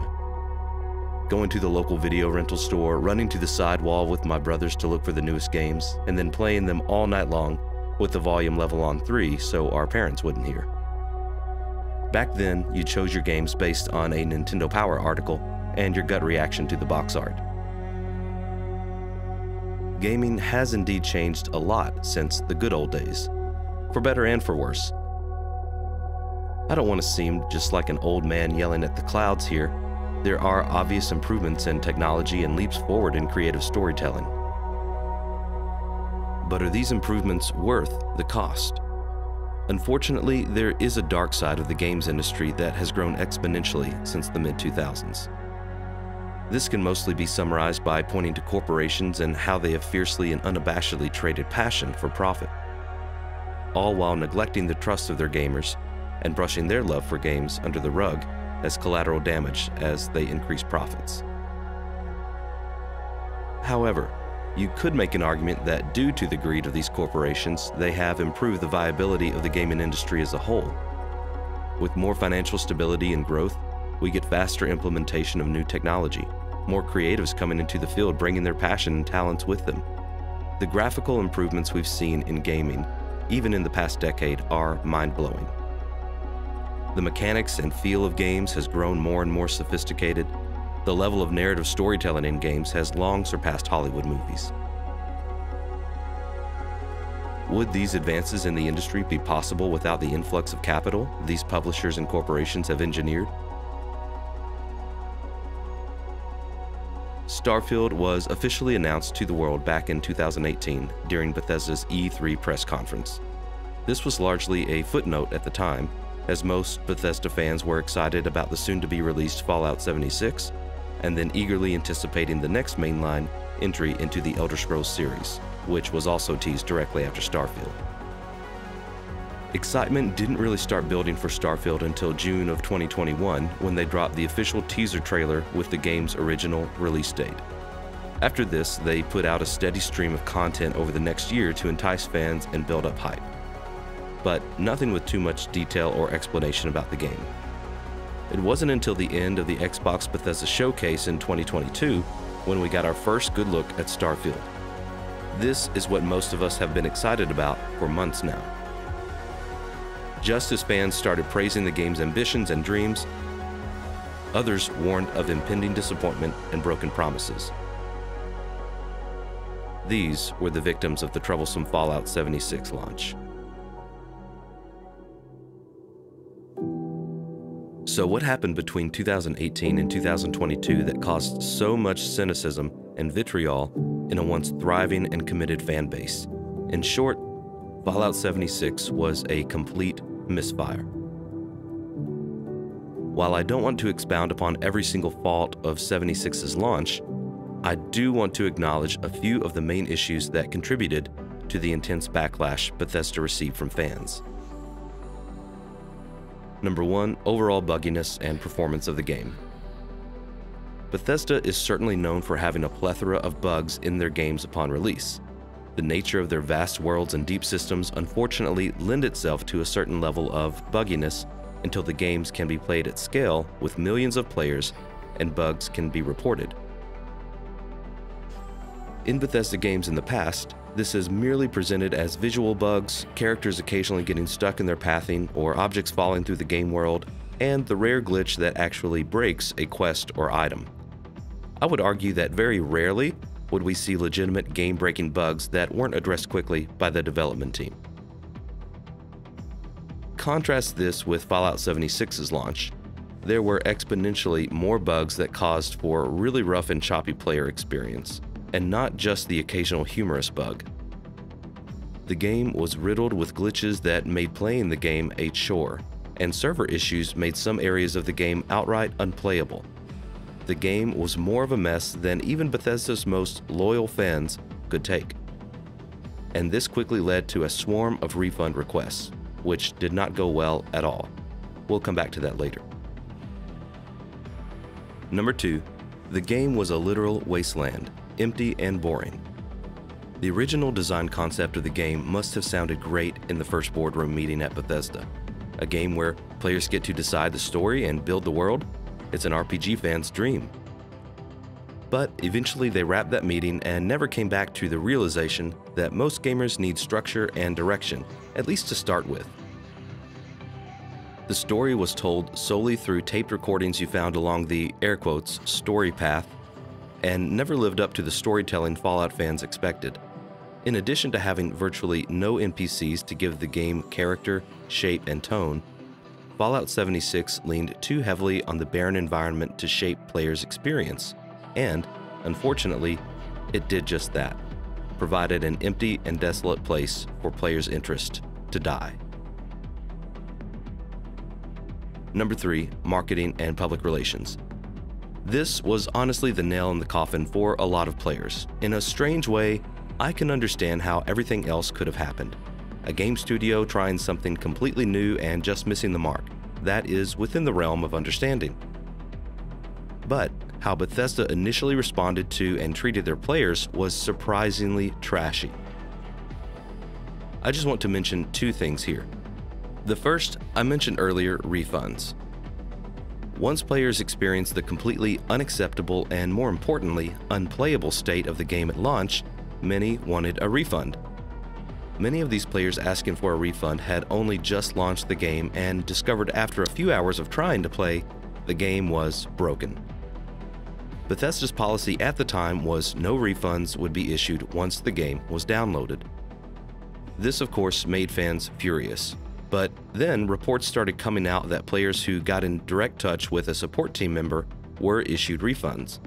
This was a win for these specific players for sure, but only added more confusion to the situation as a whole, as Bethesda's policy had not changed, and most players were still refused refunds. The situation became so bad and so public that a law firm out of Washington, D.C. started investigating the situation for a potential class action lawsuit for unfair trade practices. The second thing I want to mention in regard to marketing and public relations is Baggate. If you're not familiar with this, I recommend checking out Yangya's coverage of the issue. But to quickly sum up the issue of this horrible display of public relations and customer service, Fallout 76 had a Power Armor Special Edition of the game available for purchase. This edition of the game cost $200 and was supposed to include the game as well as special edition in-game items, plus a map, figurines, wearable helmet, and a canvas duffel bag, and this is where it goes bad. Players started reporting they did not receive the advertised and promised canvas bag in their special edition bundle, but instead received a very cheap nylon bag. Okay, that's bad enough and obviously false marketing. When players reached out for an explanation, they received responses from support like, the canvas bags were too expensive to make, and we're not going to do anything about it. Huh. After this downpour of gasoline on an open fire, Bethesda finally took to Twitter to reassure everyone they understood their frustration, but not to worry, because they were giving all of these players something far better than a canvas bag. They were getting 500 atoms, the Fallout 76 microtransaction currency. Oof, yeah. This story actually has a few more twists and turns, but suffice it to say, Bethesda did eventually deliver the promised canvas bags to special edition owners. However, at this point, the damage was done to the reputation, and here we are, almost 5 years later, still trying to heal from this blatant show of disrespect to their community. With these things in mind, let's ask the question a second time. Is Bethesda unredeemable? Many players certainly think so, but as I mentioned earlier, I think there are reasons to hope in a better future for Bethesda, and specifically for Starfield. Now, many of you might say I'm being naive, and that may be true, but let me offer some of my reasoning on why I'm betting on the launch of Starfield being a success, and the start of Bethesda's road to redemption. Number 1, focused development. In light of Microsoft's acquisition of Bethesda back in 2021, Starfield is now an exclusive of the Xbox ecosystem. While this does of course include development of PC and cloud, Xbox's development philosophy is designed to make these transitions as easy as possible. And while true, Starfield's development did technically start in 2015, much of the weight of developing for multiple platforms is found in the optimization stages, which they would not have entered until 2021 at the very earliest. Starfield will be using an updated version of Bethesda's creation engine, which was already designed for Xbox development. This ability to focus on developing for one console has most likely led to more streamlined optimization, a focused approach to QA testing, and overall stability of the game. Number 2, the A-Team. Fallout 76's development was spearheaded by a different development team, Bethesda Austin, with a different game director, Jeff Gardiner, who is no longer with the company. Bethesda Austin was formerly known as Battlecry Studios as a subsidiary of ZeniMax Media. In 2015, they were pulled off of the Battlecry game and focused their efforts on modifying and restructuring the creation engine to work for the massive online world of Fallout 76. Earlier in 2018, before the launch of 76, they were rebranded as Bethesda Game Studios Austin. Other ZeniMax developers did assist in the development of 76 as well. These included id Software, Arcane Studios, and ZeniMax Online Studios. With the original Bethesda Maryland studio leading the charge in Starfield's development, we can expect the ongoing standards to be much higher and the QA to be much tighter. Furthermore, Todd Howard himself is leading the development as game director. Todd has mentioned before he has been dreaming about making Starfield for a long time, and finally started working on it in 2013 when the name Starfield was trademarked. As a personal passion project of Howard's, he and Bethesda's most experienced and talented developers are sure to put everything they have into the game's development and not settle for the bare minimum just to get the project launched. Number 3, playing to their strengths. While this is a new frontier as far as the galactic scope of the game, creating single-player, story-driven sandboxes are one of Bethesda's core strengths. Fallout 76 was a brand new design concept with a whole host of unique problems the team had little expertise for handling. Even though Starfield will consist of multiple planets stretching all across the galaxy, all of these are contained within a similar game design the Bethesda team is very familiar with. Eliminating all of the problems that an MMO brings into development has surely helped the development process in speed, stability, and depth. Number 4, acknowledgement of mistakes. As I mentioned at the beginning of the video game industry is certainly no stranger to the insensitivity and greed of publishers and corporations. It seems that anytime a misstep is made on a major release, gamers are met with a tone-deaf tweet filled with insincere PR scripted drivel. As we just noted, Bethesda themselves were guilty of this in responding to the very legitimate player concerns with Fallout 76. So what makes me think this time will be any different with Starfield? To be honest, this one is a bit complicated. I think the development team learned some really good lessons and will err on the side of caution and will push to delay at the expense of sales if necessary. I think the marketing and PR teams have learned some good lessons about how to simply be more clever and less obvious. One of these is good. I'll let you guess which one. Let's start with the good. After the launch of Fallout 76, Howard got blasted. Got a lot of criticism, obviously, that looking back, we deserve. After interview Had a lot of difficulties at launch. after interview. You don't want to read that, but it is what it is. And again, we deserved a lot of that. And he took it on the chin and apologized to gamers. He definitely approached it from a developer's perspective, but he wasn't callous to the plight and frustration players had experienced. He owned that his team had let people down, and he genuinely wanted to improve the game to win them back, not just to save face. Contrast this with another well-known critical and commercial flop, Anthem. Anthem was the next big IP from BioWare and EA. BioWare, known for crafting story-rich RPGs with compelling characters and fantastical worlds, was tasked with developing an always-online shared world multiplayer action game. Makes perfect sense. Without getting into the weeds, Anthem bounced off of the reviewers and players hard. The story was disconnected and all but absent from the moment-to-moment gameplay. There were no interesting characters with internal motivations, and there was no depth to the gameplay. In short, Anthem had no soul, no identity. It was even rumored that the different development departments who worked on the game really didn't have a good idea of what they were making and what the big picture was. Anthem was released in February of 2019. By May of that year, it was evident players were not sticking. By February of 2020, BioWare announced they were looking to substantially reinvent the core game. In May, it was revealed that only a team of 30 were working on this rework, causing much doubt of BioWare's and EA's sincerity on the project. And of course, a year later, in February 2021, it was announced development would stop on Anthem. This game that was in development since 2012 from a beloved developer barely had a 2-year lifespan. This past October marked 76's 4th year since release, and believe it or not, it still has a thriving community of dedicated players. Bethesda could have just as easily made up some BS about changing markets and ongoing technology expenses and shut the project down. But they didn't.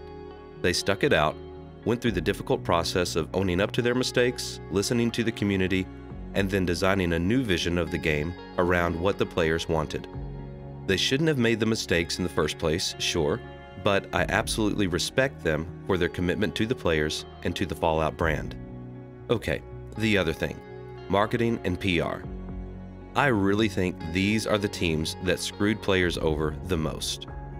There weren't any technology challenges here, there weren't any deadlines that mandated a loss in quality. Their decisions were made from poor leadership and a total lack of respect for players. And I'd also like to add, a lack of respect for the development team. Pete Hines, the Vice President of Global Marketing and Communications for Bethesda Softworks, leads and approves all of the marketing and PR for Bethesda games. He and his team seem to live in a different world than the rest of us, and often intentionally isolate themselves from the troubles of development. Regarding how the development team was trying to turn Fallout 76 around and recreate it into a great experience for players, Hines said in an interview, "Ultimately, it's down to the team. Communication is great, but if the game isn't improving, then it really doesn't mean anything."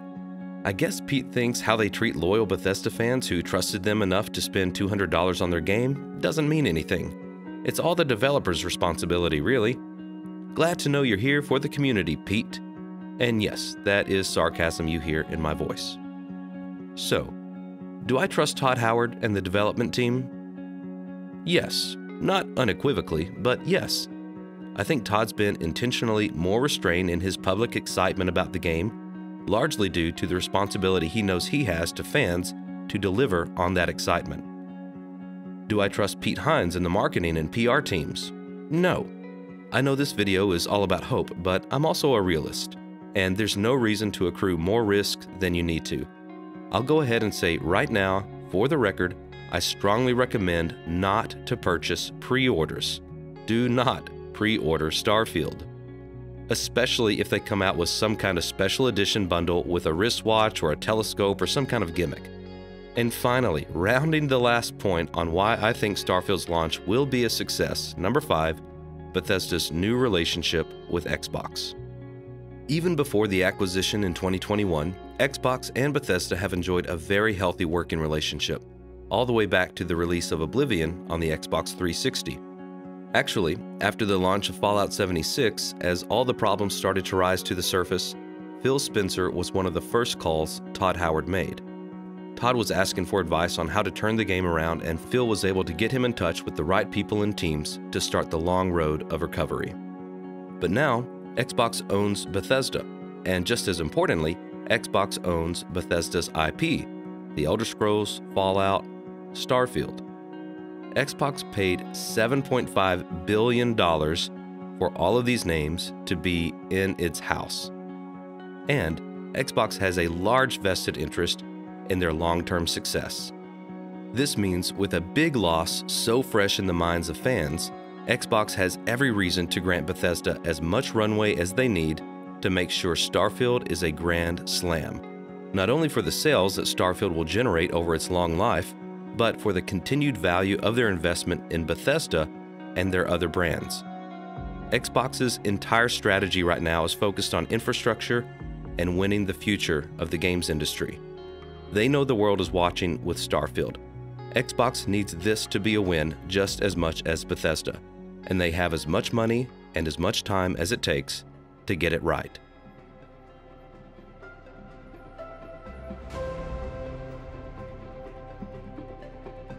So with the major failures of Fallout 76 in mind, coupled with these reasons why I think Starfield will succeed, let's come back to our original question.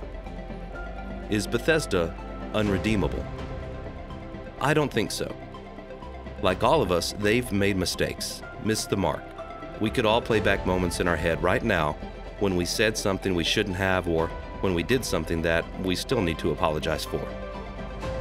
And yes, Bethesda is a game studio, but it's still made up of people just like you and me. People who are trying to make awesome games, tell great stories, and find ways to inspire hope in a new generation. We all have those memories of our childhood with games. What if Starfield can create some of those memories for young gamers? What if Starfield could rekindle that fire, rediscover that hope that was lost in us? What if in another 25 to 30 years, we look back at today and think, those were the good old days. Thanks for watching, and may you find wonder as you journey through the stars.